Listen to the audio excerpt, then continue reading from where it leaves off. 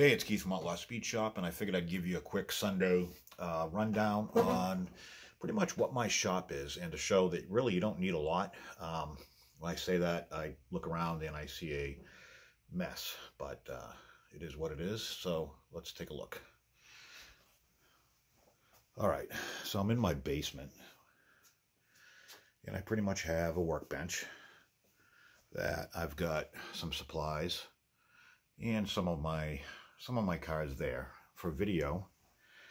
I got those tacky lights there that I just put up.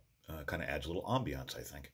But anyways, I use a GoPro for some of my detail work. Just a regular photography softbox and a Canon T7i. And I kind of have that set up. You guys are getting a sneak peek at some of my cars here. Obviously, you'll figure out what they're for if you follow the channel. Upcoming build, I have this Rolls-Royce Matchbox that put my own spin on at the recommendation of William Robinson. He actually sent it to me and sent me a picture to go along with it. So I'm going to use the snorkel out of the Top 55. So you can imagine from there. This, believe it or not, is the Stutz Black Hawk I did that I pimped out. Somebody won in the auction that I did, and believe it or not, he wants me to sign it. So I'm going to sign it and send it back to him. It feels kind of weird and to be able to put my autograph on something, I guess. I don't know.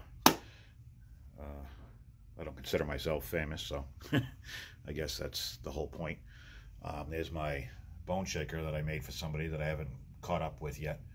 I made the packaging for that. Came out pretty cool. Then I got this bus that I found that I had bought probably 8 years ago, and I'm doing my best not to steal the wheels off it because it's pretty killer.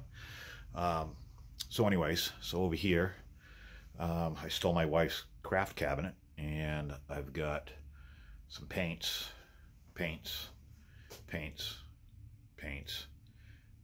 Mustangs, miscellaneous. My beginning of my Chevelle collection. I got about 20 more coming. Then over here, I've got my spray booth, Mickey Mouse with a hose and some tape up to my window. But again, it works. It is what it is. You don't have to have anything fancy. You don't even, shit, when I started off, I didn't even have a spray booth. I started off with that pancake compressor. I recently upgraded to that little baby, which works awesome. And then over here is I was making I was going to do a drag track, which is right there. But I've just got so much stuff now, I don't have time or the space to do it. That's why you get that tacky green indoor-outdoor carpet on this. My wife gave me, because she's a photographer, she had bought a package, and it came with a light box. So I use that now to take pictures. I do have some empty wall space, so I have plenty of room for more stuff. I've got all these. These are for, I'm taking the wheels off of all those. And then I try to separate stuff that people send me. I got all those. That's from William Robinson, all those Volkswagens. I got, that's the O'Reilly set my buddy Paul gave me. I'm going to build 4 for him, and he gave me 4. What else we got? I'm sending that off to somebody. I got more paints. This is my splash paints thing.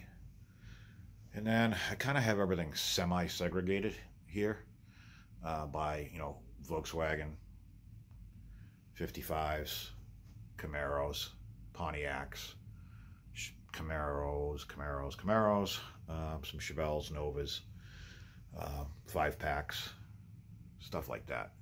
So anyways, oh, and then I got my garage, which I think is killer. I love it.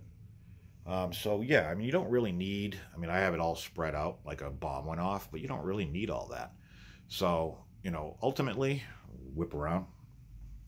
Ultimately, all you really need is a little space. I mean, when I film, you're seeing, you know, a very small percentage of the workspace, but that's all you really need to work in. So, you know, and I think I got these at Harbor Freight for like 20 bucks, you know, and I put everything in there, probably too much, because you can see they're starting to fall down. And I'm like, I got just various things. I got my little bucket of wheels here that some of them are junk. I'll never do anything with, but I can't get myself to throw away.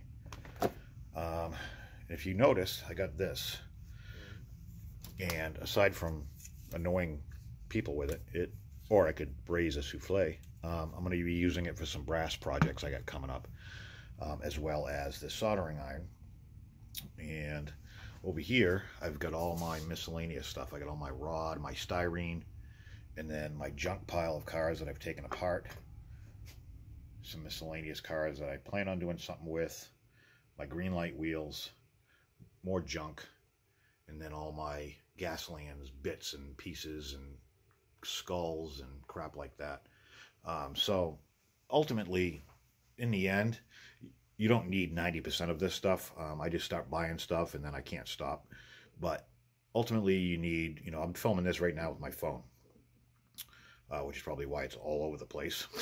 But in the end, you know, my goal with this channel is to, I don't even know if I'm in the, here we go. My goal with this channel is to hopefully inspire people to get out there and just try this. For me, I found it, I want to say relaxing. At the end of a long day, I look forward to coming home and tearing something apart and customizing. And I know a lot of people say I don't do any restorations. There's enough people that do restorations. I've always been, even when I worked at the body shop, you know, customizing cars and building, you know, custom rancheros and you name it. It's all about taking it apart and making something out of it. And I'm not a restoration type of guy. I want to cut it and make it better. I would take a pristine, you know, 63 split window coupe and cut it up, you know, just because. Plus it would piss a lot of people off, which I kind of enjoy. So in the end, you know, you don't need a lot. Just have fun. That's what it's all about. If you don't have all the tools, you'll get them. But you got to start somewhere. Start by taking them apart, just doing wheel swaps. Hell, just start by taking them apart and buffing and adding some lights and details to them. That's how you get better. And hopefully I get better as well and the channel grows. And you guys come along for the ride. And hopefully I've inspired a few people, especially kids, to get into this. It's a nice, clean hobby. And it keeps them off of drugs, which is cool. Because you can't afford drugs if you're doing this crap. So anyways, this is probably longer than I expected it to be, so I'll catch you on the next one.